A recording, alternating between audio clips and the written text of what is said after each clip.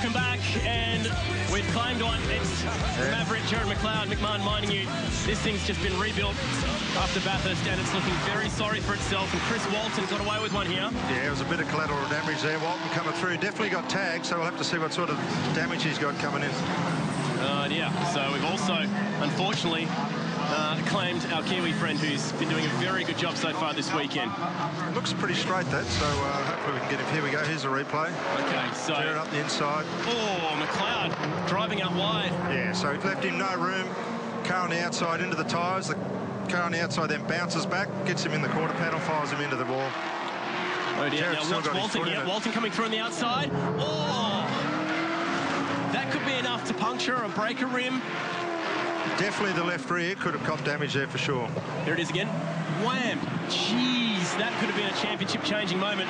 The flaggies in the thick of things as well, waving the yellow flags as soon as they could.